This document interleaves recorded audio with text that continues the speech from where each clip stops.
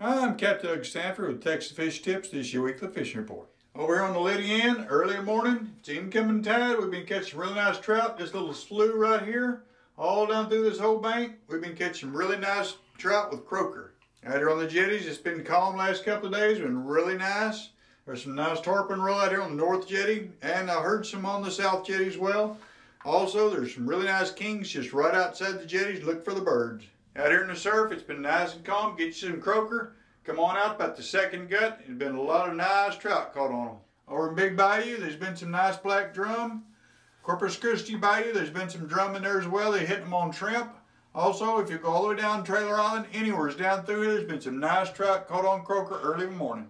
Over in California Hole, all the way through Redfish Bay and Estes Flash, just make you some drifts through there. There's been some nice redfish caught on gold spoon, 1/4 ounce. Also some pumpkin seed plastics. We're behind Hog Island Hole, and also in front of this deeper water.